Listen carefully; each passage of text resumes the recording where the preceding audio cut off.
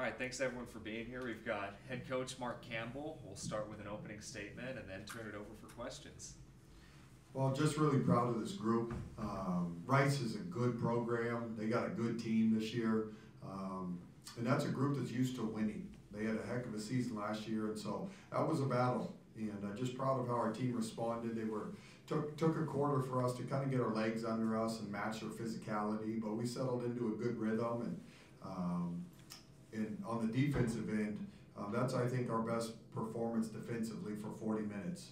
Made it hard for those guys to score, did a great job boxing out, and then got it out and pushed it in transition. And didn't shoot from the field as well as I'd like, credit Rice, but what they did give us is a lot of clean looks from three.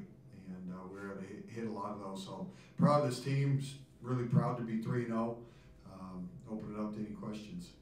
Coach, your weekend, just where do you think your squad's at, week into your tenure? Oh, 3 games in 7 days with a lot of new pieces. Couldn't be more proud of these guys. Tonight was a game that they were excited for, to go out there and really test and see where we're at a week into the season. And Sedona had another double-double. Jaden, she finally had 1 turnover. I think she's got like 20 assists, 1 turnover. But she's just been so steady for us. And Madison had another double-double. Agnes is just a warrior and a winner and impacts the game in so many ways. So after 3 games and 3 games in 7 days, couldn't be more proud with where we're at right now, but we got a long ways to go. You mentioned Agnes. 5 offensive boards tonight. Looked like she was fighting for loose balls, getting to the ground for loose balls all night. What does she bring to you guys when she's working that hard on the court?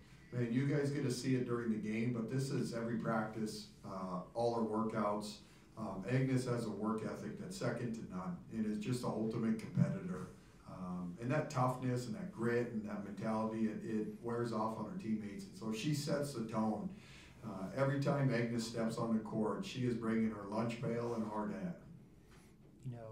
How impressed are you with the squad? It didn't have their best shooting game today, but you still win by 15 or 25.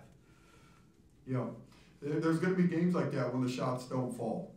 And Rice is a physical, competitive, hard-nosed team, and so they did a good job making things hard for us offensively. And so that's the sign of a really good team, is when you don't shoot the ball well, but you can still dig in and guard and rebound and defend, and we did that. And so this game, obviously, it was a physical game, and we didn't play offensively as well as you like, but it didn't matter. And so to be good, you got to be able to win these type of games.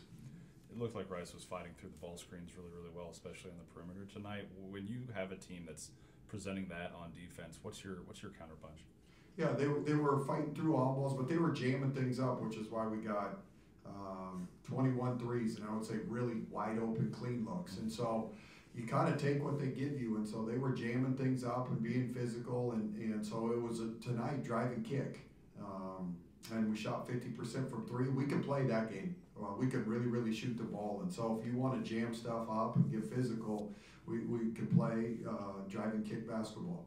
And on the other side, they shot just 25.4% from the floor. Really, really impressive defensive performance.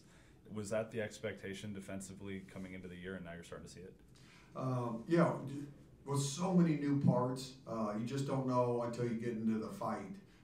But after these 3 games in this 7-day period, we can be a really good defensive ball club. We've done it with zone, and we've been able to do it with man. And so I think we've got great length. Sedona's kind of the X factor. She makes it really hard to score around the basket. She kind of neutralizes the other team's post player. And so I think we have the ability to become good man-to-man and really good in the zone. You talked about Agnes a little bit, but there in the third quarter, she picks up her 4th foul and is able to continue the rest of the game without picking up that 5th. Yeah. I mean, Agnes graduated from Stanford in 3 years with a degree in neuroscience. So I trust Agnes at a high level to be a smart basketball player and make good decisions. That's not what I'm worried about. So she gets it. She's been in big ball games for her whole college career, and so she understands, and she's going to get some fouls. When you play as hard as she does and crash as hard as she does and defend like she does, she's going to pick up some fouls, but she knows how to manage it. looks like you've been really working with a rotation of about 7 through the first 3 games. I know you're waiting on a couple to get back from injury as well. How do you feel about the rotation at this point? Yeah, I'd say 8 for sure. Deja, Aaliyah, Tara have been just awesome off the bench for us. And Deja gave us great minutes in the first half when Sedona was in foul trouble. Aaliyah is so versatile and can play a couple positions. And Tara's the same, high IQ, can play a couple positions for us. And we're still waiting to get a couple kids back and get them healthy. But right now, those 8 have been nails for us.